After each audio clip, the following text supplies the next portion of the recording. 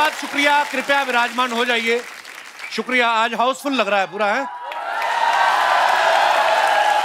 वाह, धन्यवाद आपका।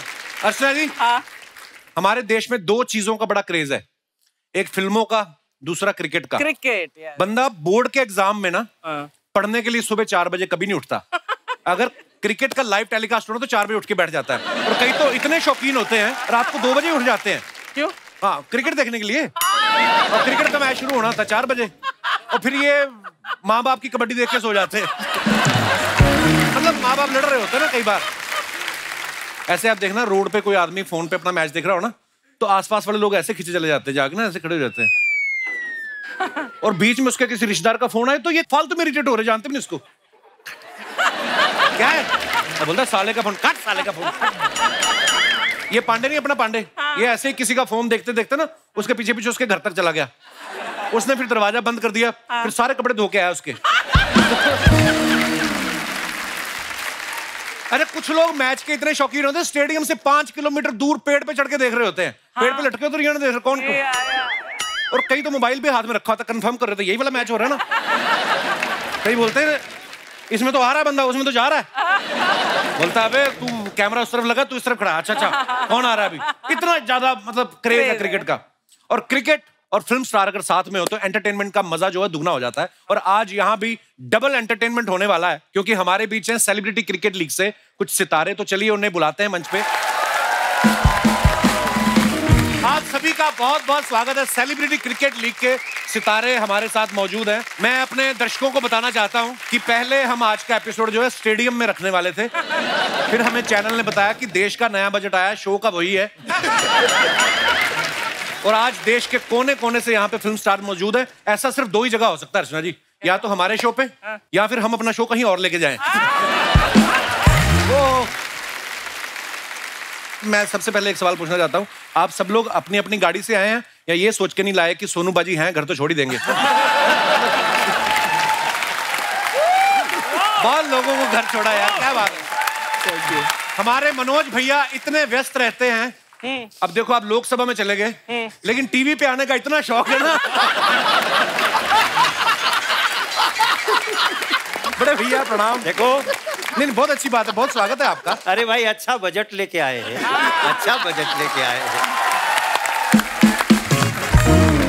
मनोज भैया 3 साल बाद सीसीएल दोबारा शुरू हो रहा है, तो कितना मुश्किल था सीसीएल को शुरू करना? दोबारा मुश्किल था या खिलाड़ियों को इकट्ठा करना मुश्किल था आपके लिए? दोबारा ऑर्गेनाइज करना बहुत ही मुश्किल था, क्योंकि 3 साल जो हम सबने देखा है, तो मैं समझता हूँ ये आप भी जब शो करते थे तो हमने कई बार यहाँ पे केवल लोगों की जगह फोटो लगाए हुए देखे। जी जी, अर्चना जी असली थी। ये पैसा नहीं छोड़ती है अपना। देखो अपनी अपनी दुनिया में सब बहुत बड़े लोग हैं, और ये तो जो यहाँ हैं वो है ही, जो नहीं है, जो हम लोगों को टीवी पे देख रहे होंगे आज अपनी टीम के खिलाड़ी, सब सोच रहा था कि जल्दी से फिर से सीसीएल हो, क्योंकि सीसीएल अब हम सिर्फ जीतने हारने के लिए नहीं, सीसीएल हम देश को जोड़ने के लिए भी खेल। क्या बात है।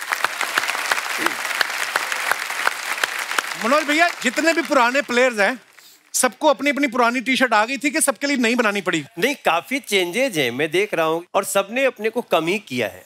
अच्छा जी, मी टू।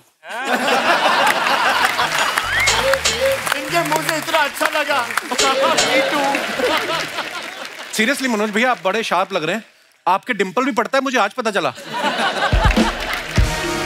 मनोज भैया ये कौन डिसाइड करता है सीसीएल कब होगा और कहाँ होगा, और जो प्लेयर्स को फाइनल करता है उसको ये बात कौन बताता है कि फलाने एक्टर की फिल्म कंप्लीट हो चुकी है, वो घर पे ही है, आ जाएगा? इसका जवाब सोहेल भाई दे सकते हैं। जी। सीसीएल के लिए सब एक्चुअली इंतजार करते हैं। उन्होंने एक्चुअली अपने ये डेट्स निकाल के रख दिए थे। अच्छा जी। और हम सब एक्साइटेड है। पर सोहेल भाई आप एक चीज मानेंगे कि जब सीसीएल शुरू होता है प्लेयर्स में तो एक्साइटमेंट आया था, लेकिन सब प्रोड्यूसर्स को टेंशन होनी शुरू हो जाती है। क्या एक गिरा, एक टूटी टांग। मैंने तोड़वाई थी ना टांग। हाँ। तो मेरी आके शूटिंग शुरू हो रही थी, मुझे याद है, स्टिल रिमेम्बर 23 फरवरी था, दुबई में हम लोग खेल रहे थे। 26 से मेरी 3 पिक्चरें की शूटिंग उस दौरान शुरू होनी थी, और जैसे ही टांग टूटी, टांग इसी आधी इधर पड़ी हुई, आधा मैं इधर पड़ा हूँ। सोहेल भाई वगैरह सब लोग आए, यार टांग टूट गई, क्या होगा? मैं क्या यार डेट्स का क्या होगा यार, क्या पड़ी हुई। सोनू बाजी गिरे और ये ऐसा इंसान है कि अगर गिर जाए तो 1 सेकंड में उठ जाए। तो मैं जब पास गया ना तो मैं कंफ्यूज था कि मैं सोनू पाजी के आगे था या पीछे था। टांग कुछ ऐसी पोजीशन में थी उनकी, क्या मैं अभी ये सोच रहा हूँ कि नहीं ये पाजी ये तो पाजी से देख क्या रहे उठाओ। तो ये उठे पाँव वहीं रह गया। बाप रे, मानो वो लटक रहा था वैसे। इनकी आप वो देखिए डेडिकेशन, फ्लाइट में जब वापस आए इंडिया उसके बाद फिर जिम में चले गए। वो तो टांग तो यहाँ से क्रैक हुई नहीं, ये तो ठीक है, तो बेंच प्रेस मार रहे हैं। वाह। सीसीएल में जो मजा होता है ना, जो मैच के दौरान तो होता ही होता है, जो सीसीएल के आगे और पीछे मजा आता है। क्योंकि मैंने 2-3 मैचों में कमेंट्री जाके की, हैदराबाद, दुबई भी गया। सोहेल भाई बोले रात को पार्टी है दुबई, तुम भी आ जाना इधर, ऐसे मुंबई टीम पार्टी कर रही है। मैं कहा अच्छा। हम चले गए, इन्होंने दुबई में कोई ऐसे बुक किया हुआ था, सारा क्लब है नीचे और ऐसे एक अलग ही सेक्शन, और 4 बंदे आए तो वो नीचे कर रहे हैं। मेरे को जानते थे तो मैंने कहा सोहेल भाई ने बुलाया होगा, और मैं उठा के खाना पीना ड्रिंक उनको दे रहे हैं। अगले दिन सोहेल भाई मिले, आपके दोस्तों ने एंजॉय किया। मैं कौन से दोस्त? कहते जो रात को मिले थे। मैं कहा वो तो बोल रहे थे आपकी तरफ से है। और पता नहीं कौन कौन से लोग पार्टी कर गए। पर आइए सर, बहुत बहुत स्वागत है, प्लीज विराजमान हो जाइए। Thank you.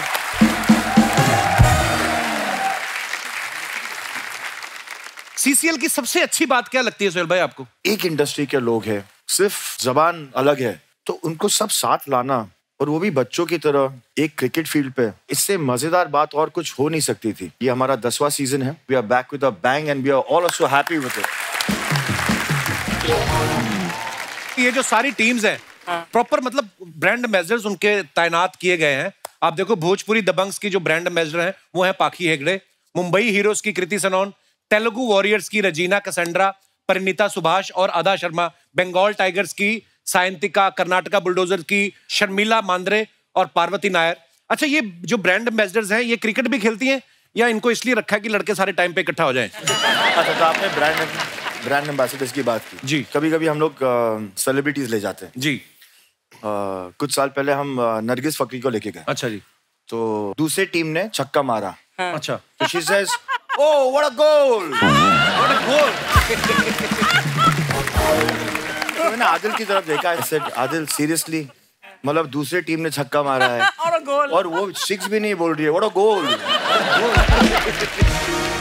नहीं, ऐसा बहुत अच्छा लगता है। हम लोग अभी सजेशन भी देने वाले हैं जी कि हर टीम में कम से कम 2 गर्ल्स खेलनी चाहिए। ये आपके मन से आया ये सुझाव? नहीं मनोज भैया, ये आपके मन में जो सुझाव आया कैसे आया? नहीं, इसलिए आया कि भाई हम तो आधी आबादी की बात कर रहे हैं, पर 11 में 2 तो हो सकते हैं। और देखिए एक बात बताऊं, वो नियम बने कि जब भी वो बैटिंग करने आए, अगर बॉलर सोहेल भाई भी हैं तो बदल जाएंगे तुरंत वो हमारी एक्ट्रेस आ जाएगी। तो कपिल भाई और चाव से हम लोग को जल्दी जल्दी कपिल शो में बुलाएंगे। हमें वैसे भी बड़ा मजा आ रहा है मनोज भैया, आपके साथ ऐसी बात नहीं है। अच्छा, सब टीम्स की ब्रांड एम्बेसडर लड़कियां हैं। पंजाब दे शेर सोनू बाजी, इनके ब्रांड एम्बेसडर मिका हैं। भाई मिका इसीलिए लड़कियां नहीं आ रही। या फिर आपने ये सोचा मिका है 2-4 लड़कियां तो ले जाएगा है? बट सोनू, हाँ जी, जैसे कि एक्चुअल क्रिकेट मैचेस में होता है, व्हेन यू ट्रैवल अब्रॉड या कहीं भी आप जाते हैं तो आपकी गर्लफ्रेंड्स या वाइफ्स अलाउड होती हैं, तो यहाँ क्या रूल है? नहीं, not allowed, this is full time. क्यों? उन्हीं से बचने के लिए उन्होंने सीसीएल रखा है। This is full boy bonding. अच्छा, मैं एक और चीज बताता हूँ। हाँ। जितने एक्टर्स चाहे वो हिंदी फिल्म इंडस्ट्री के हों, साउथ, तमिल, तेलुगु, खास चीज ये होनी शुरू हुई मैम कि जब सब इंडस्ट्री वाले एक्टर्स ने एक साथ खेलना शुरू किया तो दूसरी इंडस्ट्रीज में उनको काम मिलना शुरू हुआ कि हिंदी वाले तमिल में गए, तेलुगु में गए, विशु बंगाल करता है, Right now I'm working in 3 industries because of CCL. There's no two ways about it. So काम भी मिलना शुरू हुआ, which was the best part about CCL. Manoj भैया, मैंने एक बात नोटिस की है, आपका और रवि किशन भैया में प्यार बहुत है। जब कभी हम आप दोनों को साथ में आमंत्रित करते हैं, या तो आपकी फ्लाइट मिस हो जाती है या उनकी मिस हो जाती है ना? और आप इनको बैलेंस करने के लिए निरहुआ भैया आते हैं हमेशा। एक बात बताइए मनोज भैया, अगर भोजपुरी दबंग से आप और रवि भैया ओपनिंग करने निकले हैं तो रवि भैया ने शॉट मारा, तो आप भागोगे कि कहोगे कि नहीं ये तो उनका रन बन रहा है, हम क्यों भागे? सर एक्चुअली हुआ इस बार। अच्छा, हम लोगों ने डिसाइड कर लिया सच्ची? क्योंकि वो कह रहे थे कि मैं कैप्टन रहूंगा। अच्छा, अभी वो इधर होता, अगर ये मान लिया जाता ना, हाँ, अभी इसी पे अड़ा हुआ कि नहीं तुम नहीं हो कैप्टन, मैं रहूं। अब मुझे जिम्मेदारी मिली कि यार कैप्टन तो एक ही रहेंगे, हाँ, पर उनको लाना है, कैसे लाएं? तो मैं बोला एक आइडिया है भैया, हाँ। आप दोनों ओपन करेंगे, अच्छा, दोनों साथ में जाएंगे। हाँ। अब ठीक है भैया? हाँ। वो बोले हाँ ठीक है, लेकिन हाँ। ओपनिंग मैं करूंगा, ये उधर रहेंगे, रनर रहेंगे। वो भी ये मान लिए, बोले हाँ ठीक है चलो चलो कोई बात नहीं है। फिर अचानक इनको याद आया, बोला ए निरहुआ इधर आ। पहले इसको ये समझा कि वहां सामने मैं खड़ा रहूंगा तो बॉल को मारना है, मुझे नहीं मारना है।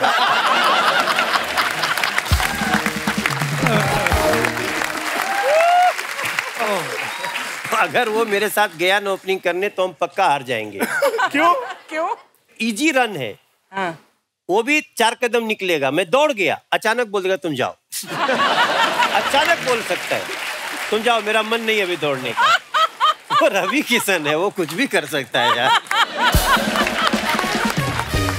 मनोज भैया, जैसे अभी आप कभी 1 रन मारते हो, अब तो आप पॉलिटिशियन भी हैं, खुद भागते हो या गवर्नमेंट की तरफ से जीप मिली हुई है?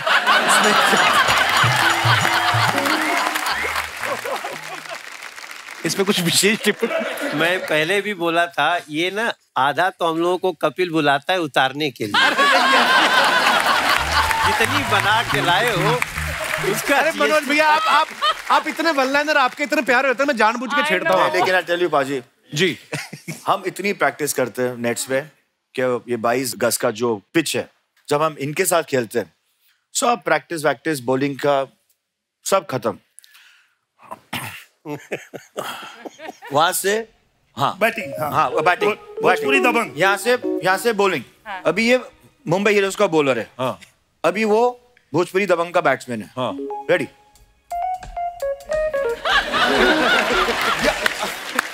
अभी कहाँ डाले बॉल? ये आगे पिच आ जाते खेलने के लिए। तो किधर डाले बॉल? इनके ऊपर से तो नहीं डाल सकते। ओह सर, आपने दबंग नाम दिया ना हम लोगों को। बॉल भी इन्हीं को दे दिया करो कि जाओ तुम खेल के आ जाओ। अच्छा, पंजाब दे शेर टीम के कैप्टन सोनू साहब हमारे साथ बैठे हैं। नाम टीम का देखो, पंजाब के शेर, और शेरों के नाम देखो, सोनू, बीनू, कुग्गी, जिम्मी, जस्सी, निंजा। ऐसा लग रहा है शेर खुद नहीं आए, शेर ने अपने बच्चे भेज दिए।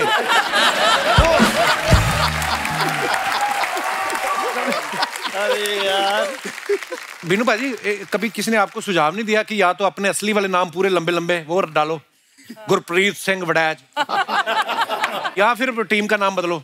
पाजी बड़ी मुश्किल से छोटे नाम पड़े हैं पाजी, बड़े बड़े थे पहले। अच्छा, तो यही रहने में। हाँ जी, हाँ जी, पहले तो पाजी पंजाब वालों माफी, मैं हिंदी शुरू कर लगे पाजी। नहीं पाजी, मैं पहले ही माफी मांग ला पाजी पंजाबी तो। अच्छा, पंजाबी आदमी इंग्लिश से नहीं इतना डरता जितना हिंदी से डरता।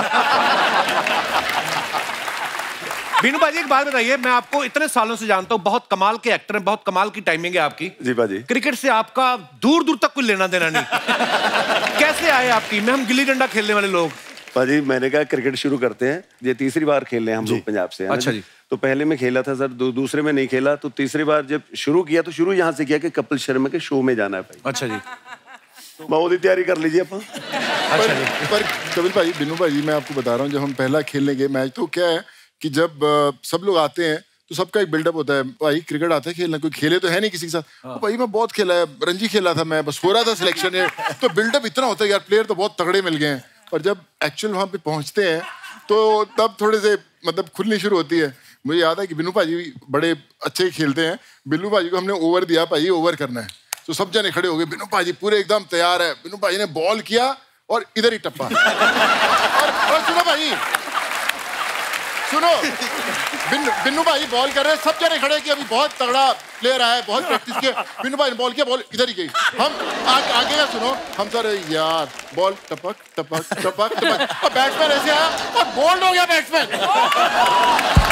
और पूरी टीम ऐसे थी बोल्ड, क्या हुआ, बोल्ड हो गया भाई, 5-6 टप्पे के साथ बोल्ड किया भाई। तैयारी नाल बॉल की थी भाजी, तैयारी नाल। भाजी क्या बात है, बॉल तो आपकी बड़ी कमाल की थी। मुझे ये बताइए वो बैट्समैन कौन था?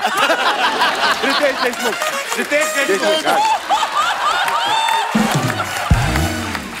पाजी उसके बाद वापस मुड़ के नहीं देखा पाजी, बस उसके बाद क्रिकेट शुरू हो गया पाजी मेरा। तो ये आप अपने क्रिकेट का श्रेय अपने आप को देते हैं कि रितेश देशमुख को कि जो इस बॉल पे भी आउट हो गए? नहीं, बट आउट कैसे हुआ वो? लेग में 4 विकेट थे तो मुझे भी नहीं पता था, तो विकेट कीपर ने पीछे से ऐसे कर दिया, ऑल दैट। मैंने कहा कुछ हो गया इसका मतलब, कुछ कोई बात तो कुछ बड़ी है। मैंने कहा, वरना गालियां पढ़ने वाले थे सब लोग, तो ऐसे खड़े थे। चलो, तो जब बोला हाउस दैट तो सबने इंटरेस्ट लिया, तो मैंने भी ऐसे कर दिया बैट की तरफ। मैं कहा हाउस दैट, वो बोला यस। पापा ये एक्चुअली इतना बॉन्डिंग तगड़ी हो जाती है। मुझे याद है मनोज भाई के किस्सा, हमारा मैच चल रहा था और मैंने शॉट मारा, बॉल हवा में उड़ गई, तो मनोज भाई नीचे पे गए, यार छोड़ दे यार, बॉल छोड़ दे। दिल में आ रही है आवाज, भाई आपको याद नहीं। इन्होंने कैच पकड़ लिया, मैं एकदम ऐसे गया, मनोज भाई मुझे ऑलमोस्ट क्रीज तक, सॉरी भाई सॉरी यार, गलती हो गया, सॉरी सोनू भैया, सॉरी, मैं प्यार से फुसला रही कि गलती होगी। जो भी सोनू भाई ने कहा ना, ये सच में ऐसा होता है। एक बार क्या ना, रितेश एक बोल्ड मारा था, फिर वो आया तो कौन आया मुझे पता नहीं चला, हेलमेट में आया। वो तब मराठी का टीम था चल भाई, तो उसमें जब वो दूसरा आया बैट्समैन, मैं अपनी तैयारी में था कि अब दूसरा भी बोल्ड मारना है, और दूसरा क्या मिडिल स्टंप उड़ गया। अच्छा, जब वो जाने लगे तब देखा रितेश देशमुख है। हमें बड़ा, मुझे लगा कि यार रितेश भाई को तो खिलाना चाहिए था, थोड़ा देर खेले तो हम लोग जीत ही जाते हैं। क्योंकि वो उतना फास्ट नहीं खेलता ना, वो CCL प्लेयर है। और कई लोग तो ऐसे 6 बॉल मार दे, 6 छक्का, तो हम लोग बोलते हैं बुलाया क्यों था यार। इतना मार सकते हो तो जाके रणजी खेलो। मनोज भैया कौन है जो सबसे ज्यादा छक्के मारता है पूरे CCL में? यार एक तो कर्नाटका में है, राजीव। देखो आपकी टीम में। हमारी टीम में सर हम बहुत सीरियस से खेलते हैं। मनोज भाई ने जो बोला, ये क्यों रणजी नहीं खेलते, उधर गए थे नहीं मिला तो एक्टर बन गए सर। एक्टर बनने के बाद सोचा कि चलो अब CCL आ गया, थैंक यू टू विष्णु। अब इन बड़े बड़े एक्टरों के साथ खेल रहे हैं, बहुत खुशी मिल रहा है हमें। और हमारे 11 के 11 प्लेयर 6 के 6 मारते हैं सर। अच्छा, हमारा टीम का नाम है बुलडोजर सर। हाँ, तो बुलडोजर के सामने सभी लगता है कि चलो चलता है, हम खेल लेंगे। मनोज भैया आपको नहीं लगता है ये बुलडोजर जो है ये आपके टाइटल में होना चाहिए था, भोजपुरी बुलडोजर? कभी कभी हम सोचते हैं यार इतना लंबा लंबा मारता है। अब वो सही बात है कि वो बुलडोजर तो लगते ही हैं। हम लोग भी सोचते रहते हैं कि ये तेलुगु वाले से और अपना कर्नाटक, और अब थोड़ा थोड़ा मुंबई से भी ऐसे डर लगने लगा। ये लोग भी पता नहीं कहाँ से सोहेल भैया भी ला रहे हैं एक्टर। भैया मुझे बोलते हैं कि तुम आज का मैच देखा, कर्नाटका बुलडोजर कैसे मार रहे थे? हाँ भैया, तो अपने यहाँ से ढूंढना। अब जब मैं जाता हूँ भैया शूटिंग करने, जब भी जाता हूँ तो वहाँ ये नहीं देखता हूँ कि कौन बढ़िया एक्टिंग कर रहा है, उसको दे रहा। क्रिकेट आता है? हाँ भैया, मैं तो डिस्ट्रिक्ट खेलता था ना। अच्छा, फोन लगा तो भैया मिल गया एक डिस्ट्रिक्ट प्लेयर, बुला उसको बुला।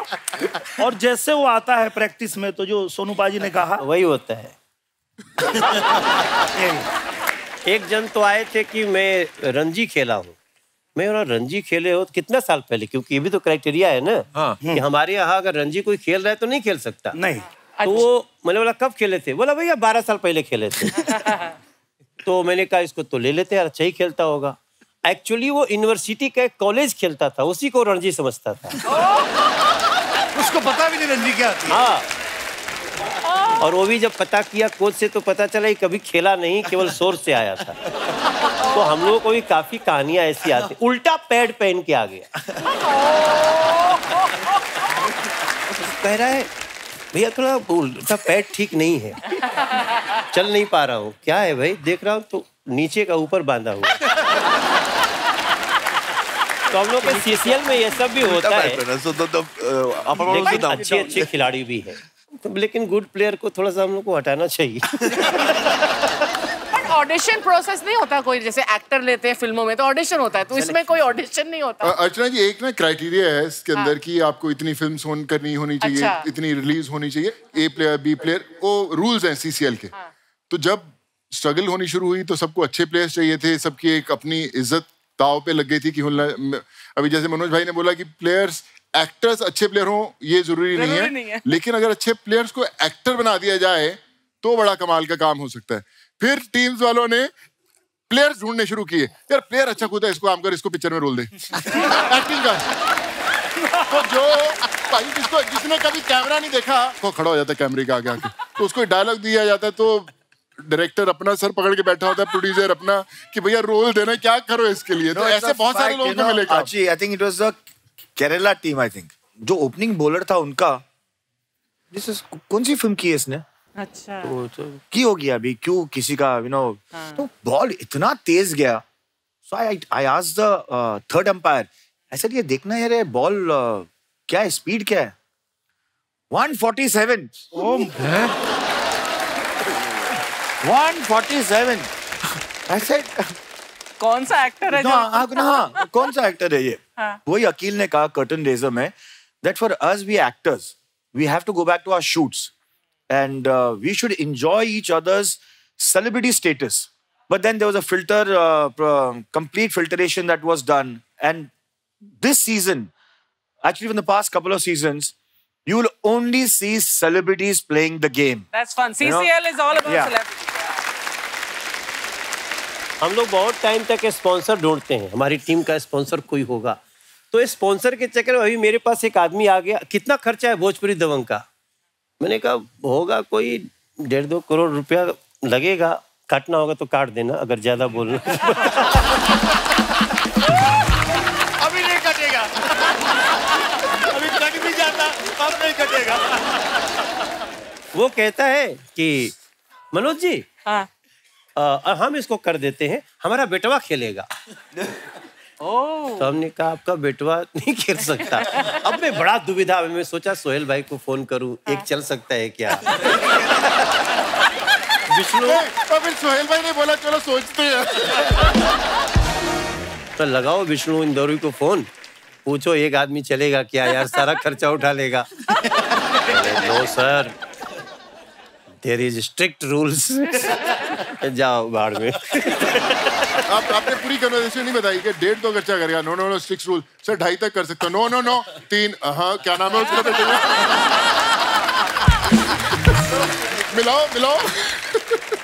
कपिल तू भी जा अभी CCL में, इसको क्रिकेट खिलाओ।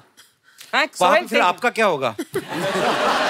उधर सामने बैठ के मैच देखेंगे।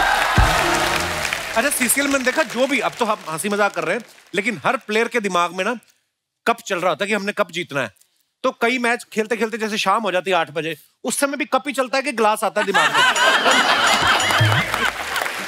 पता रहता ना सर, मैच खत्म होने के बाद 11 बजे खत्म होगा, ड्रेसिंग रूम में हारे जीते जो भी है सीधा बाहर। नेक्स्ट डे जिसका मैच है, ये पकड़ लीजिए सैटरडे को जो 4 teams have played, next day there are 4 teams, they are already there. अरे कल तेरा मैच है? हाँ है ना, दोपहर को है ना, ठीक है। सुबह 5 बजे people are going for morning walk. चल कितने बजे? सुबह 2 बजे से पहले उठ जाना। 2:30 बजे मैच है भाई। जिशु सेन गुप्ता हमारे भाई जो हैं, ये बंगाल टाइगर के कैप्टन हैं और बहुत ही बेहतरीन एक्टर है, 100 से ज्यादा प्रोजेक्ट्स कर चुके हैं। ये खुद एक्टर तो हैं ही, ये प्रोड्यूसर भी हैं, ये क्रिकेट भी खेलते हैं, टीवी पे रियलिटी शो भी करते हैं। भाई कोई तो बता रहा था कि ये जो रेलवे स्टेशन और बस स्टैंड के पीछे बंगाली दवाखाना है, उसके मालिक आप हैं किसी और का है वो? अभी और एक दुकान खुला हूँ सर। अच्छा। वो पहले था, I was a drummer, professional drummer for about few years. अच्छा जी, वाह। तो अभी एक बैंड खोल लिया हूँ फिर से, वो वहाँ से अच्छा आ रहा है। लवली। अच्छा। बट कपिल पाजी, मैं आपको एक बात कहता हूँ, या हम सब जो बैठे हुए हैं, कोविड के टाइम पे there was a family in Calcutta. They were a middle class family who's, और आप जानते हो कोविड के टाइम पे ना कोई बिस्तर, ना कोई हॉस्पिटल, ना कोई room. I made a call to Jishu and I said there's a lady in she's suffering, it's a genuine case है। जिसे बोला आप मुझे 1 दिन दो। 2 घंटे के अंदर Jishu called me back and we are only in touch during CCL. That's the time I realized that हम इंडस्ट्रीज के बारे में कहते हैं that but even as local connects to help people we have met. Absolutely. आज कहाँ भी कोई भी काम होगा किसी के शहर में हम एक दूसरे के लिए हैं. राइट. ये तो पूरी दुनिया में है. क्या बात.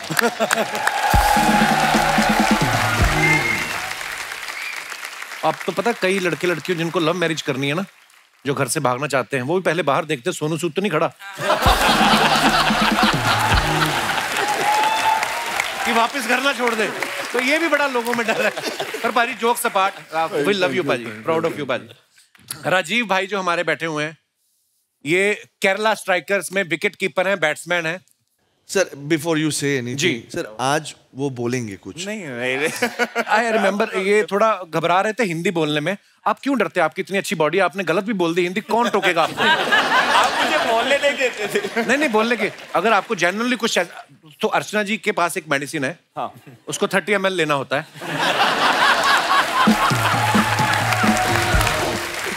तो उसको पी के आप कोई भी भाषा बोल सकते हैं. जैसे अगर आप तेलुगु बोलते हैं तो आप पंजाबी बोल सकते हैं. पंजाबी ले लें 30 ml तो वो इंग्लिश बोलने लगते हैं. There is a very unique medicine. और अगर 30 ml और ले लो फिर आप रशियन भी बोल सकते हो.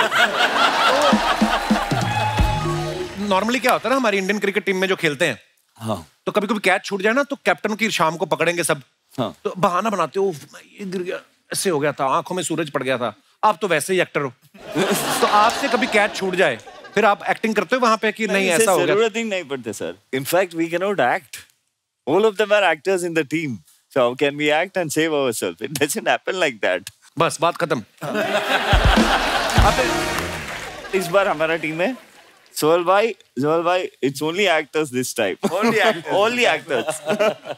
राजीव, कभी कभी ऐसा होता है जैसे एक्टर्स का प्रोफाइल का बड़ा चक्कर होता है कि मेरी ये प्रोफाइल अच्छी है, मेरे को इस तरफ खड़ा कर दो, ऐसा होता है? हमारे टीम में तो नहीं होता. तो पाजी आप ग्राउंड की बात कर रहे हो ना, तो हमने 2 मैचेस के लिए बॉबी को कैप्टन बनाया था. अच्छा. तो टीम गई अंदर, तो शबीर गया बॉबी के पास, सेट द फील्ड. बॉबी से सेट द फील्ड का मतलब क्या होता है? Long off, long on, mid. Bobby जाता है, you go there, you go there, you go there, you go there, you go there, you go there, you come little close, you go there, field set. ये भाई second वाले में हुआ था. First वाले में बॉबी भाई ने बोला जहां मर्जी छाया वगैरह दिखती खड़े हो जा भाई. Bobby is to cool. Sudhir बाबू हमारे जो हैं, इनके लिए जोरदार तालियां. ये पहले प्रोफेशनल बैडमिंटन प्लेयर रह चुके हैं और अभी ये क्रिकेट खेल रहे हैं और खेल से इनको इतना प्यार है. सुधीर बाबू, कोई तो बता रहा था कि आप लूडो के भी लीग शुरू करने की सोच रहे हैं. Is it true? Ludo playing. Are you trying to start A league of ludo? Is it true और is it just a rumour? नहीं, अर्चना जी पूछ रही थी, आप 3 पत्ती खेलने के लिए पैसे उधार देते हैं? जुआ खेलने में कोई इनका हाथ नहीं पकड़ सकता. मैं मजाक नहीं कर रहा. I want to tell you something. Whatever he says that I have said, it's a complete lie. So don't believe him at all. No. I'm genuinely saying, you know, इनके जो हस्बैंड है, हस्बैंड मिस्टर परमीत सेठी, उनको भी इन्होंने जुए में जीता था.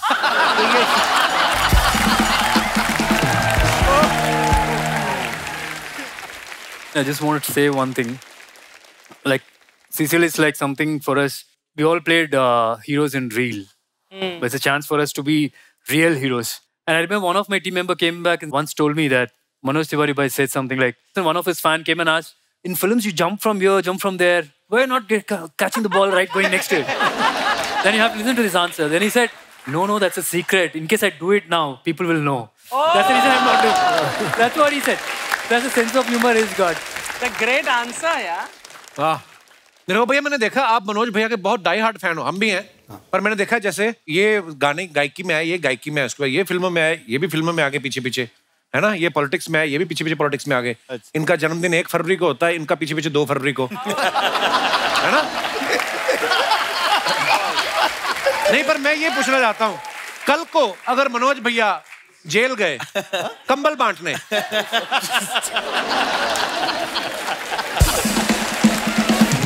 आप पीछे जाओगे?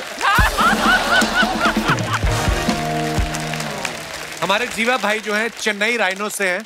इन्होंने 83 फिल्म में श्रीकांत सर का रोल भी किया था. सबसे पहले मैं ये कहना चाहूंगा कि आपने वो रोल बड़ा कमाल का किया था। Thank you so much for the elevation. बहुत अच्छा था। जीवा भाई, आपने श्रीकांत सर का रोल किया 83 में। आपने अपनी टीम के कोच को बोला या कैप्टन को बोला कि श्रीकांत सर तो ओपनिंग करते थे, तो मुझे भी ओपनिंग के लिए भेजो? हाँ जी, नहीं, पहले से ही मैं ओपनिंग ही करता था।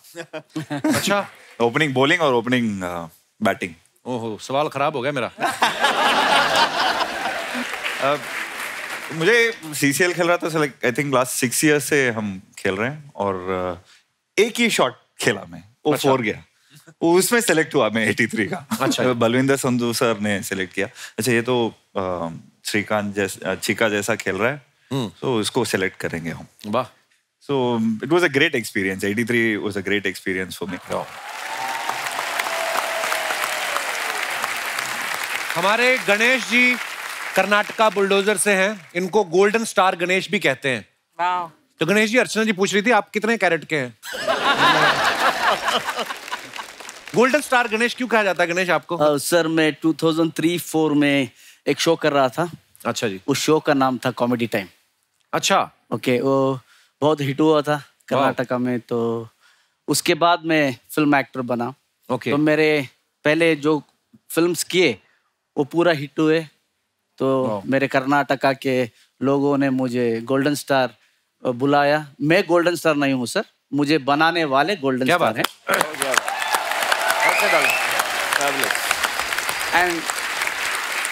एंड आपने पूछा कितने कैरेट के, उनका जो प्यार है उतना कैरेट का हूँ।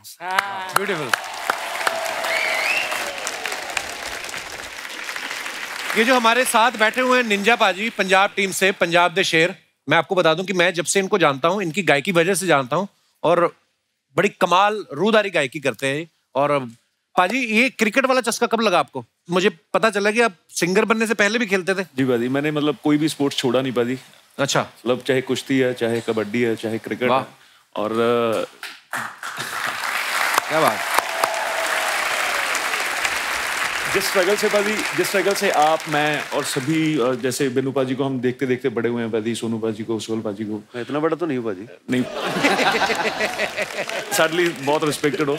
और पाजी स्ट्रगल ਦੇ ਵਿੱਚ ਸਾਰਾ ਟਾਈਮ ਆਪਣੀ ਆਰਟ ਨੂੰ मतलब चमकाਉਣ ਲਈ ਲੱਗ ਗਿਆ। ਉਹ ਬੱਚਾ ਉਦੋਂ ਉੱਥੇ ਹੀ ਰਹਿ ਗਿਆ। तो वहाँ पे जो बच्चा था वो आज फिर वही जवान होके CCL में खेलेगा और अच्छा बात है। और राजू, तू कौन राजू? कैसा राजू? पुष्पराज। झुकेगा नहीं साला। झुकेगा नहीं, पिटेगा जरूर तू आज। ये जो तू सोहेल भाई पहचाना आपने? 8 नंबर। आची।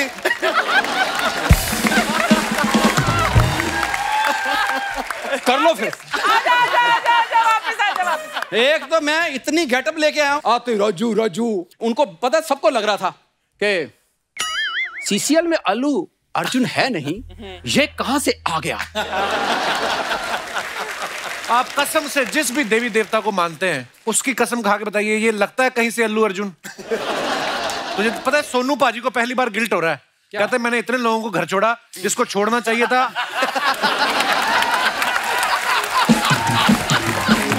वो अभी भी मुंबई में घूम रहा है। क्यों मुझे सोनू भैया मतलब अमृतसर छोड़ के आएंगे? अभी मुंबई को जरूरत है मेरी। मुंबई को, तेरी मम्मी को तेरी जरूरत नहीं है। तू आपको पता है जब ये पैदा हुआ सुधीर भाई, when he was born, doctor ने 20,000 का बिल दिया। इसके पिताजी कहते आप मुझे 15,000 दो, ये आप रख लो। ये बोल रहा है जरूरत है मेरी।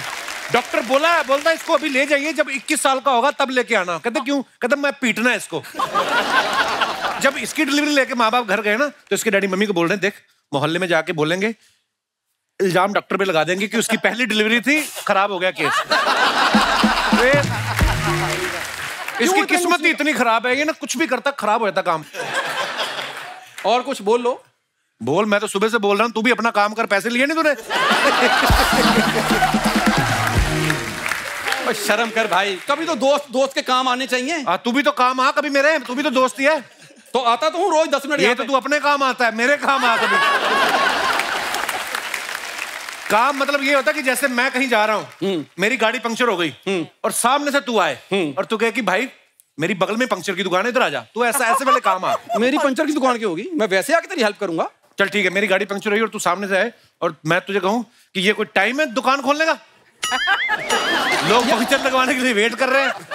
यार तू मेरी पंचर की दुकान खुलवाने पे तुला हुआ है, मैं गाड़ी में भी तो आ सकता हूँ। चल ठीक है, मेरी गाड़ी पंक्चर हुई है और तू आ रहा है गाड़ी में और तूने ब्रेक मारी तो उतर के चाबी निकाल के एक बंदे को दी और कहा कि साहब आपका पंक्चर लग गया है। और मेरे पास है, मैं अपनी गाड़ी में आऊंगा और तुम्हारी गाड़ी पंचर होगी, मैं बोलूंगा आओ कपिल शर्मा, अर्चना जी बैठो मेरी गाड़ी में, आपको छोड़ के आता हूं। अर्चना जी कहां से आ गई बीच में? यार जब तुम्हारी गाड़ी पंचर है तो उनकी चलनी है।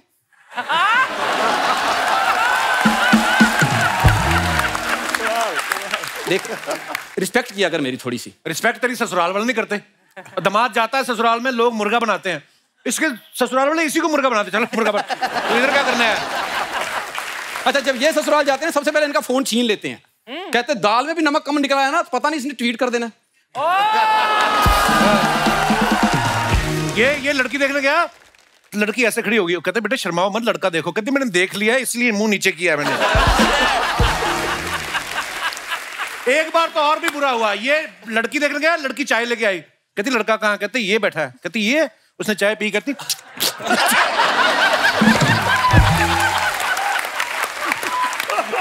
एक बार तो और बुरा हुआ, एक लड़की आई चाय लेके, कहती कौन लड़का? कहती ये एक बैठा। कहती ये, कहती चल बे।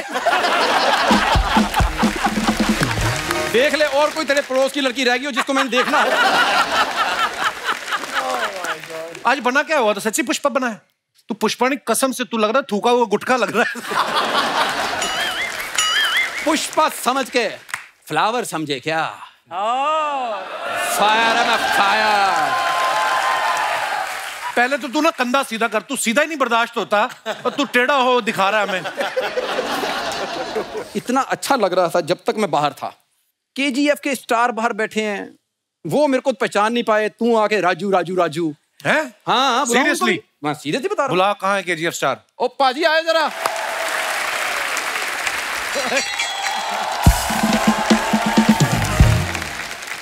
Violence, violence, violence. I don't like violence. I avoid. But violence likes me. सलाम रॉकी भाई। सलाम सलाम सलाम। ये लो मेरी गाड़ी पीछे लगा देना। पुष्पराज गाड़ी पीछे नहीं लगाएगा। ओ अच्छा, तो फिर आगे लगा देना। क्या बात है, इतना बड़े बड़े स्टार्स लोग आए हैं, ऑडियंस और अर्चना जी नहीं आए? अपने थोड़े बाल हटाएं तो आपको कुछ नजर आए।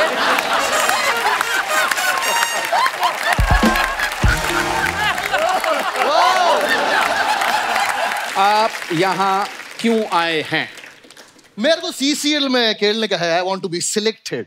ओह, इसीलिए हुआ क्या, मैं अपने घर में बैठा था, मैं वहां पे कूदा ही शुरू कर दिया। मैं कोतरा कोतरा कोतरा कोतरा कोतरा कोतरा, और 100 मीटर नीचे मैंने देखा बच्चे क्रिकेट खेल रहे थे। जमीन के अंदर बच्चे क्रिकेट खेल रहे थे? वो क्या, मेरा घर 10th फ्लोर पे है ना। तो मैं कोतरा कोतरा कोतरा कोतरा कोतरा, और मेरे सोसाइटी का प्लेग्राउंड है ना उधर। ओ भाई साहब, ऐसे इधर सिलेक्शन नहीं होना। मैंने सिलेक्शन के लिए एक और आदमी को बुला रखा है। बीच में शाहरुख खान आ गए। देख भी टैलेंट कितना है, पुष्पा के अंदर से भी शाहरुख खान आया है।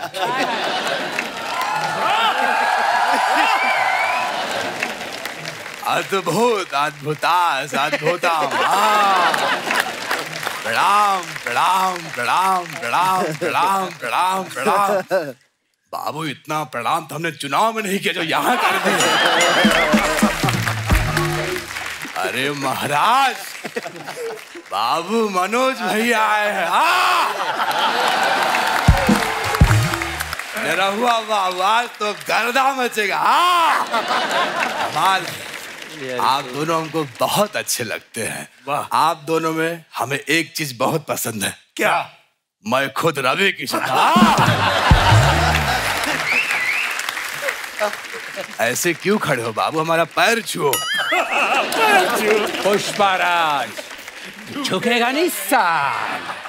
ए बाबू, साला काहे नहीं झुकेगा, साला को झुकना पड़ेगा, तभी बहन का घर बसेगा।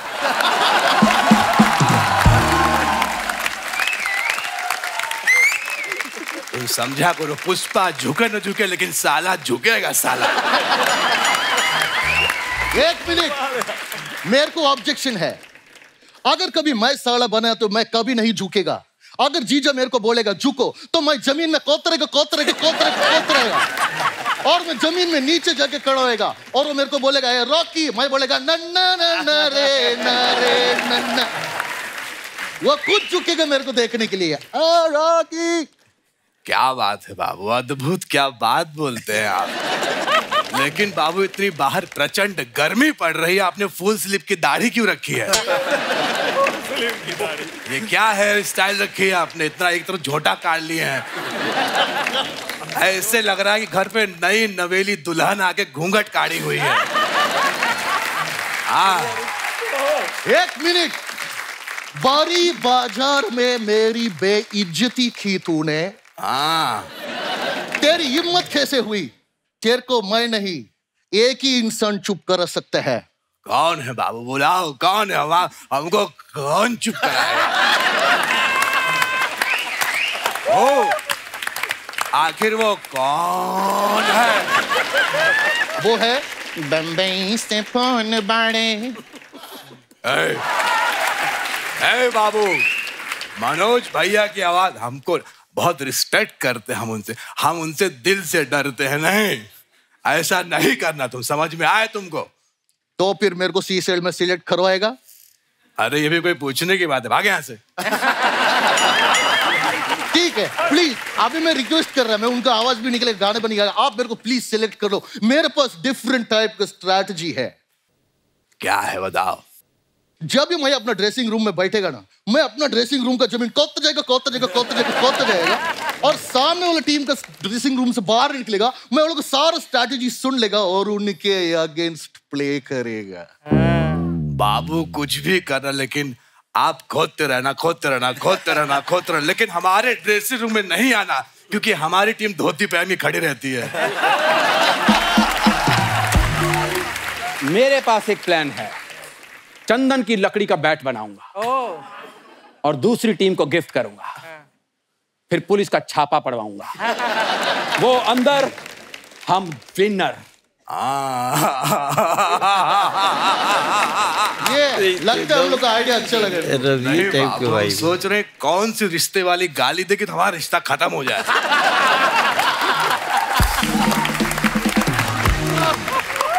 क्या ये तुम लोग यहाँ क्रिकेट छोड़ो, एक काम करो, हमारी टीम में आप चीयर्स लीडर बन जाओ। क्या अंडरग्राउंड माइंस का इतना बड़ा मालिक, सोने की खदानें मेरी, मैं रॉकी भाई, मैं चीयर लीडर बनेगा तेरे सामने? पुष्पाराज, चीयर लीडर नहीं बनेगा साल। बाबू एक दिन का 15,000 मिलेगा। 15,000 का लालच दे रहा है? हाँ, ये तैयार है। ये कपिल शर्मा शो, कपिल शर्मा शो। 15,000। चल बे, चल अपना काम कर। आप लोग को ये चीयर लीडर कैसी लगी? आप कहे तो क्लीन शेप करवा के लेके आए। आप लोग क्रिकेट की तैयारी कीजिए, हमको सिखाते हैं। ला इधर ला, ऐसे करना चाहिए।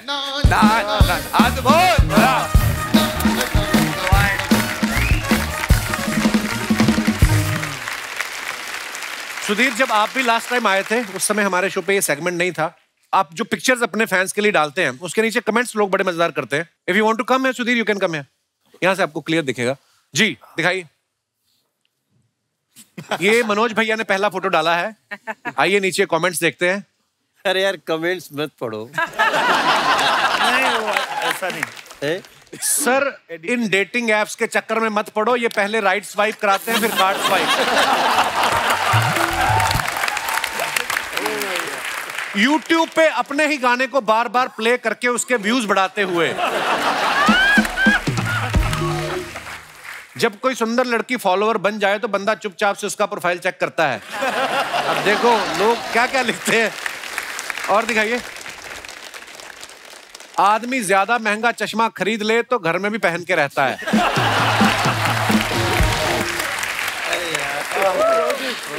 और दिखाइए, सोनू भाई ने फोटो डाला है, all they wanted was a lift. आइए नीचे कमेंट्स देखते हैं। भाई ज्यादा देर ये वाली एक्सरसाइज मत करना, आपकी तो बॉडी बन जाएगी लेकिन हो सकता है इनका परिवार ना बने।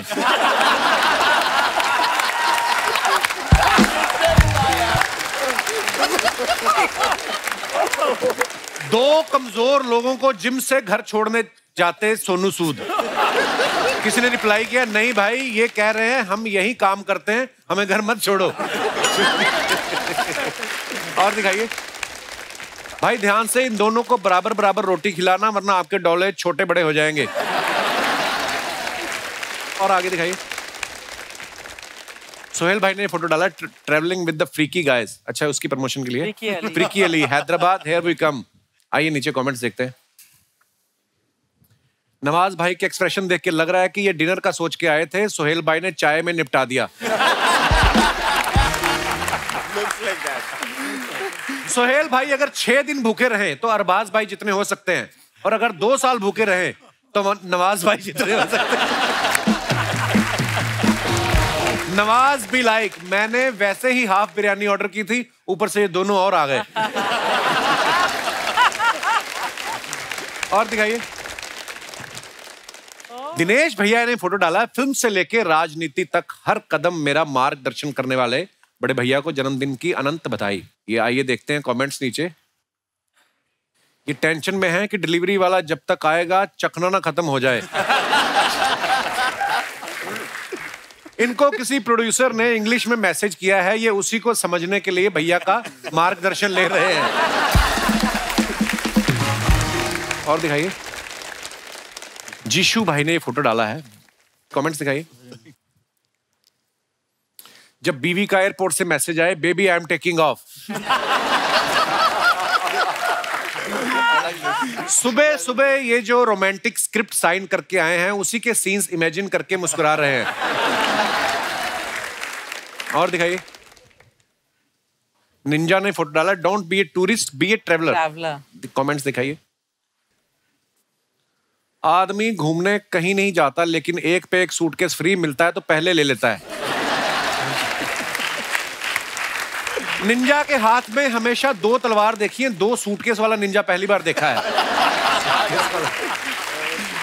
इन्हें किसी ने बताया सोनू सूद की बस यहीं से गुजरेगी इसलिए इंतजार कर रहे हैं।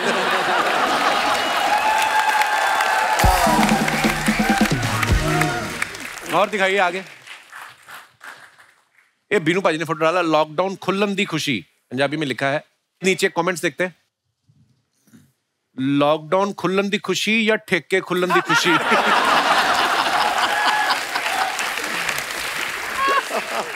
जब वेजिटेरियन शादी में कोई आके बोले चल पार्किंग में, मेरी गाड़ी में सामान पड़ा है। कुग्गी पाजी बोल रहे हैं टेंशन ना ले, बैंड वालों ने तेरे जैसी ड्रेस नहीं पहनी है। और दिखाइए, सुधीर बाबू ने फोटो डाला है, few snippets of my next. Snippets क्या होता है सुधीर बाबू? What is snippet? Small little pieces. Small little pieces of. Okay. मुझे पता था, मैं चेक कर रहा था। आइए नीचे कमेंट्स देखते हैं। इन्होंने अंडे डिजाइन कर दिए हैं, अब देखना अलग अलग कलर के मुर्गे निकलेंगे। सर प्लीज आपका नाम चेंज करो, मेरी गर्लफ्रेंड आपको बाबू बाबू बोलती है, मुझे जलन होती है। सर आप अच्छा पेंट करते हो, हैदराबाद में मेरा 4 BHK है, आप पेंट कर दोगे? और दिखाइए, गोल्डन स्टार गणेश, उन्होंने ये फोटो डाला, the secret to A well balanced life is a cup of T in one hand and a book in the other, T and books. Ganesh ये का क्या मतलब था? बेडरूम। आइए देखते नीचे कमेंट्स।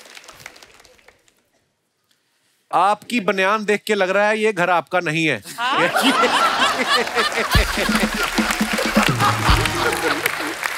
सही कहा सर। जब तक चाय हाथ में है तब तक ही लाइफ बैलेंस रहती है। बॉटल हाथ में आती है तो बैलेंस बिगड़ने लगता है। मालिक घर पे ना हो तो मैं भी उनके गद्दे पे ऐसे ही आराम करता हूं।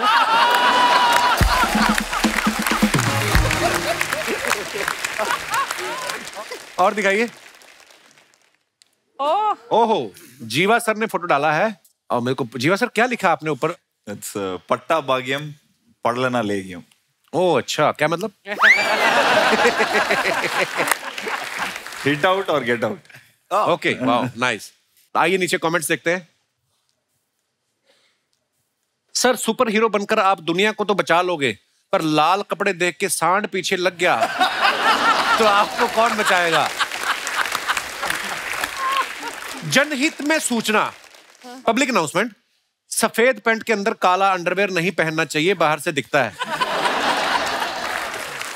मैच में जल्दी आउट होने के बाद बच्चों को जादू दिखाते हुए। और दिखाइए।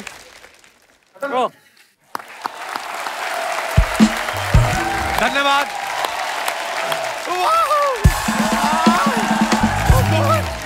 अरे बाप रे, सोहेल जी कैसे हैं आप?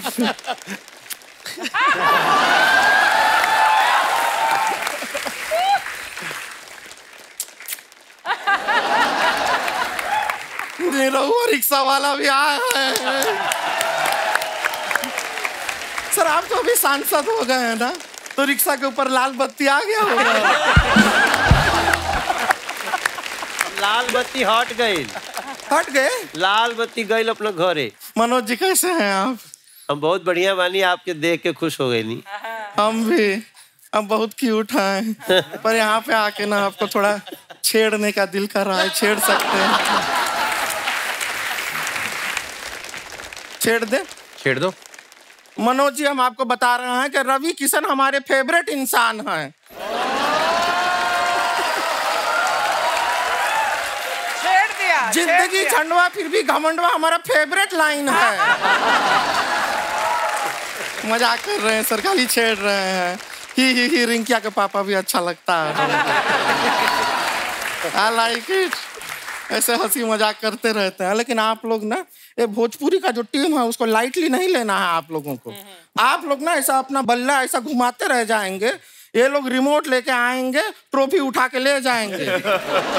कैसे? वो कैसे? आप इनका गाना नहीं सुना है? रिमोट से ये लोग लहंगा उठा देते हैं, ट्रॉफी क्या चीज है?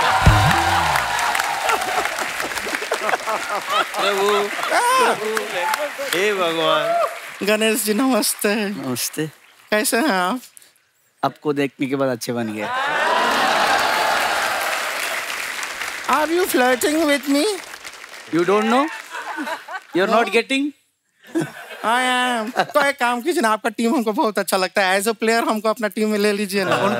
उनकी टीम का नाम है कर्नाटका बुलडोजर, चाहिए उनको प्लेयर ही। ऐसा नहीं है, फालतू बात करती। सोहेल जी आपका ये जो टूर्नामेंट होता है इसमें सब एम्पायर लोग भी बहुत होता है ना, ये आप कपिल शर्मा जी को एम्पायर बना दीजिए ना। क्यों? यहाँ पर बातों के बीच में उंगली करते हैं, वेस्ट हो जाता है। लेकिन गणेश जी एक बार ना हम आपसे मिलने आ रहे थे आपके गांव में। आपका गांव जिधर आप पैदा हुए थे क्या नाम है उसका? अड़कमार नल्ली। हाँ, वो जो जगह है हम उधर जा रहे थे। अभी बस में जो है बस कंडक्टर आके हमको बोला कि कहाँ का टिकट दे। हम बोले अड़की मारना हल्ली। अरे मंजा हल्ली, अरे मंजा वाली।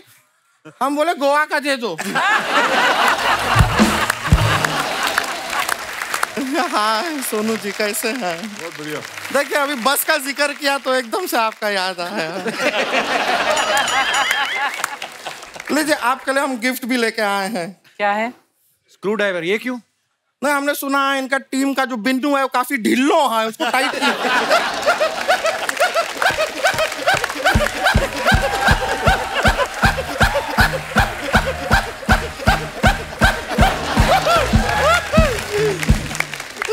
जोक्स।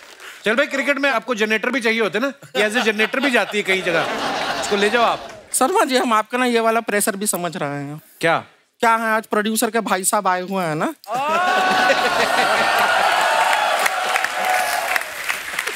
तो ये ऐसा बीच बीच में ऐसा नहीं कॉमेडी वाला लाइन ऐसा डालते रहते हैं कि आप जाके बताएंगे कि भाई कैसा कर रहा है लड़का।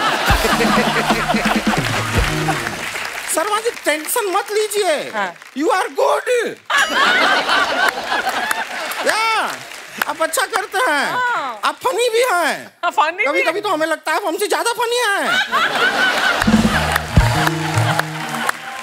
निंजा जी हाय, एक बात बताइए, जो क्रिकेटिंग खेलते हैं आप क्रिकेट में, तो क्रिकेटिंग टेक्निक यूज करते हैं कि उधर भी निंजा टेक्निक से चल जाता है?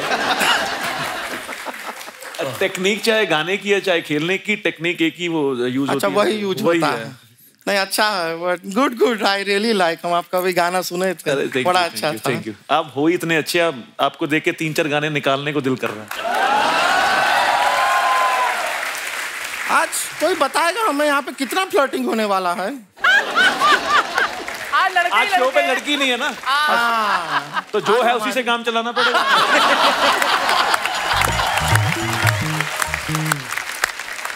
जीवा जी, how are you? Fine ma'am, how you? हम आपको 83 में देखे, अब 2023 में देख रहे हैं। 40 साल में बिल्कुल बदले नहीं, सेम टू सेम कैसे? गुड़िया तो यही फालतू बातें करने आई है? नहीं नहीं, और भी फालतू बातें हमारे पास हम कर सकते हैं। आप लोग से एक रिक्वेस्ट करना था, आप लोग का जो ये टूर्नामेंट है दैट यू आर प्लेइंग, इसमें हमको भी ले लीजिए। आज वो उसका वो एक लियर चीडर बना के ले लीजिए हमको। Chair leader? हाँ चेयर लीडर, वो जो डांसिंग करते हैं वो जब बॉर्डर। तुमको बनना है चेयर लीडर? हाँ चलो भाई, चल एपिसोड खत्म, चलो। एक कहाँ पे लगती है chair leader?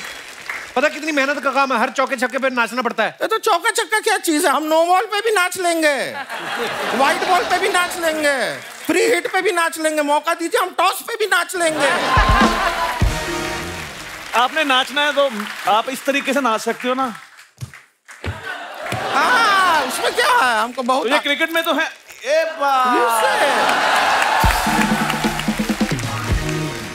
There's one place in the ground in case you want this. You need a roller, heavy roller to roll the pitch. Yes. Is this? No, that's strength. You need only stronger people can do that. Okay. So, is this your style of flirting? I'll go. बैठ जा। Roller का जो wait है ना, वो दिखाने के लिए बैठ जा। Sit on his lap. You sit. No problem. No, okay, it's okay. ठीक है, अगर आप हमको चेयर लीडर नहीं बनाना चाहता हैं तो वो आदमी तो बहुत बड़ बोलता है मैच देखते हुए, क्या होता है कमेंटेटर, वो हमको बना दीजिए कमेंटेटर। हमको बहुत शौक है, बचपन में अपने घर में जो भी बातें होती थी हम अपने मोहल्ले में जाके सब ऐसा कमेंट्री करते थे। हाँ आई एंजॉय। हाँ उसी वजह से इसके बाद कोई इसका कोई भाई बहन नहीं हुआ, सब बता देती थी बाहर जाके। क्या? ये क्या है? ये हमने थर्ड एम्पायर को बोला है कि आपका ये जो बात आप बोले हैं इसको स्लो मोशन में देखे और बता इसमें सेंस कहाँ है।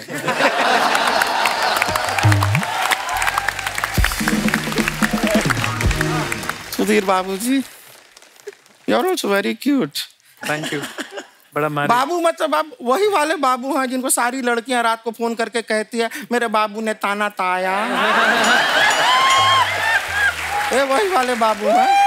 या पहले आप बैडमिंटन खेला करते थे ना? छोड़ काहे दिए? कहीं पुलिस को पता तो नहीं चल गया कि आप एक रैकेट चलाते हैं? वैसे जीसू जी कैसे हैं आप? मैं ठीक हूँ, मैं आपका बहुत बड़ा फैन भी हूँ। अरे यार आज फ्लर्टिंग तो मतलब ये फ्लर्ट के भी ऊपर कुछ अगर होता है तो वो है। वो है हाँ। वो जो वो है वो तो मैं बता नहीं सकूंगा सबके सामने कि वो है। So sweet. Very sweet. Trust me. I'm blushing. Me too.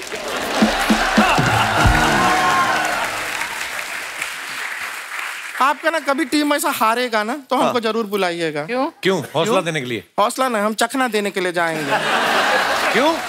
नहीं, हम सुना है इनका टीम हारता है तो भी बहुत पार्टी होता है। होता है कि नहीं पार्टी? 100%। पार्टी हम बहुत एंजॉय करते हैं, पार्टी के लिए हम बहुत लॉयल हैं, एकदम मनोज जी की तरह।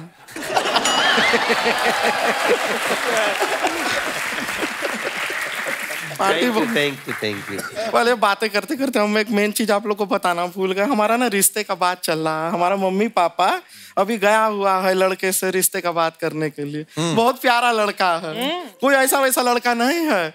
एनिमल वेलफेयर डिपार्टमेंट के लिए काम करता है। क्या करता है उसमें? वो कुत्ते टहलाता है। नहीं, कोई आसान काम नहीं। आजकल इट्स ए बिजनेस। आपको पता है ना कुत्ते टहलाना।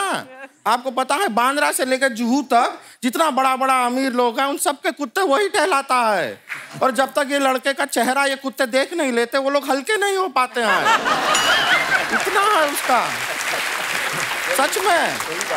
एक बार वो लड़का गांव चला गया तो सभी लोगों ने अपने कुत्ते का ना वीडियो कॉल कराया उसके साथ, फिर उसका फेस देख के हल्का हुआ है। तब जाके इसको तो इतना नॉलेज है, इसको एग्जैक्टली पता है कौन सा कुत्ता कौन से खंबे पे हल्का होता है। So much detail he knows. Very nice boy he is. उससे रिश्ते का बात चल रहा है। ये क्या है? This is my phone ringing. क्या है यहाँ से कभी आता नहीं है टाइम पे। लेकिन एक मिनट। हेलो, मम्मी का फोन। मम्मी रिश्ते का बात हुआ, पक्का हुआ? लड़का ना कह रहा है। हमारा फोटो दिखाए कि नहीं? फोटो देख के कह रहा है कि खाली छोटे जानवर घुमाता है।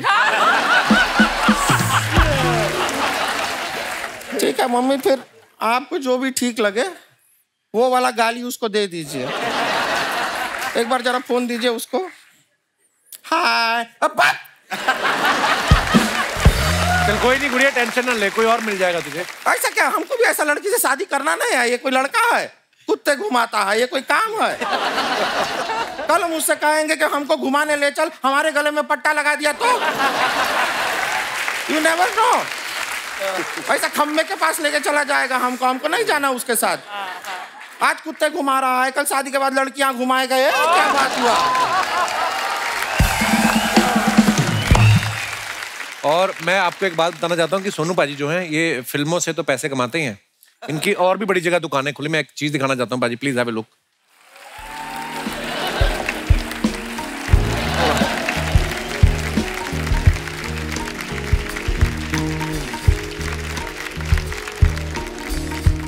Sonu Sood biryani and fast food. पाजी ये दुकान कब खोली आपने? भाई पता नहीं, मैंने तो नहीं खोली, अभी भी पता चला है। एक्चुअली सोनू पाजी ने कोविड के मुश्किल टाइम पे जरूरतमंद लोगों की उस समय से हेल्प कर रहे हैं, अभी तक कर रहे हैं। हजारों लोग रोज इनके घर के बाहर आते हैं और जो नहीं आते हैं ये उन तक पहुंच जाते हैं। मैं आपको एक छोटा सा वीडियो दिखाना चाहता हूँ। 27 साल पहले एक कार एक्सीडेंट में मेरी रीढ़ की हड्डी टूट गई थी। तब से मैं अपाहिज जीवन व्यतीत कर रहा हूँ और लास्ट 8 साल से मुझे डायलिसिस लगा है। घर में अकेला रहता हूँ, कोई परिवार नहीं है, ना माँ पिताजी बीवी बच्चे कोई नहीं है।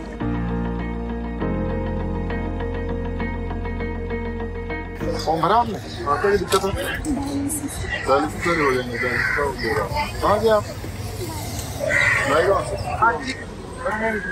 मेरी मम्मी को कैंसर है, तो I request you to help me for a chemo treatment. Sir इलाज करा दो, पैर में तकलीफ है, ज़्यादा चल नहीं पाता अच्छी तरह, नौकरी जगह जगह ठोकर खाता हूँ, काम नहीं मिल पाता सर। कौन सा बैग लगा हुआ? वो फोटो बात करेंगे। अच्छा वो वाला समझ गया।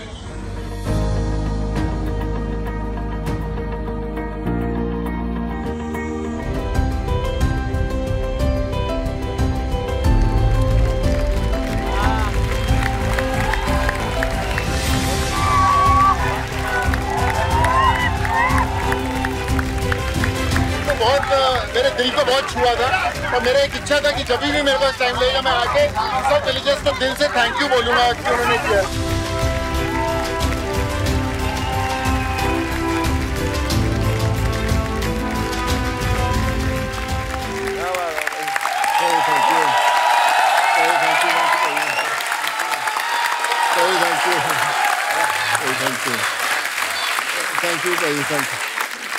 मैं कुछ कहना चाहूँगा।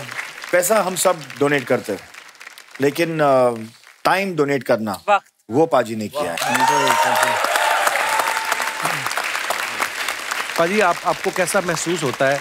खुशी तो होती है जब आप किसी की मदद करते हो, जिम्मेदारी कितनी महसूस होती है आपको जब कोई बड़ी उम्मीद लेके मीलों दूर से लोग आपके घर तक आते हैं?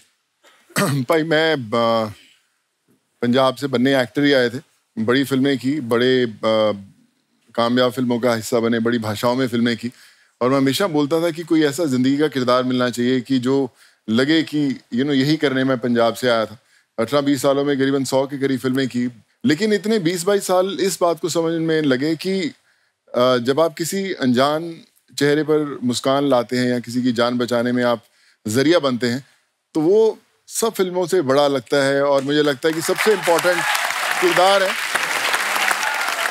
और मैं हमेशा हर रोज़ ईश्वर से यही मानता हूँ कि जो मुझे उन्होंने रोल दिया है मैं उसमें निभाता रहूँ जब तक हूँ, कोशिश करता रहूँ कि जो लोग उम्मीद से आते हैं पूरे देश भर से, तो मैं कहीं ना कहीं उनकी जिंदगी का हिस्सा बन पाऊँ। और that I pray to God every single day. Love you बाजी, गॉड ब्लेस यू। और आज हमारे साथ सीसीएल के फाउंडर मिस्टर विष्णुवर्धन इंदुरी जी भी यहाँ पे मौजूद हैं। विष्णु सर आइए प्लीज, मंच पे आइए। बहुत बहुत स्वागत है आपका। तो ये सीसीएल के पीछे की सारी खुराफात इस इंसान की है।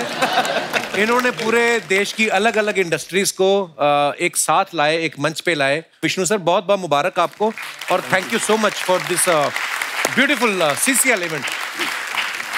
आप सभी का बहुत बहुत धन्यवाद जो आप हमारे शो पे आए, बहुत मजा आया। हमेशा ही आता है जब जब सीसीएल की टीम आती है। सो ढेर सारी शुभकामनाएं, दबा के खेलिए और मिलते हैं फिर अगले सीसीएल पे। And all the best to your movie sir. Thank you sir, thank you so much, शुक्रिया। और आप सभी का भी बहुत बहुत धन्यवाद जो आप इतने प्यार से यहाँ पे इस शो को एंजॉय कर रहे थे।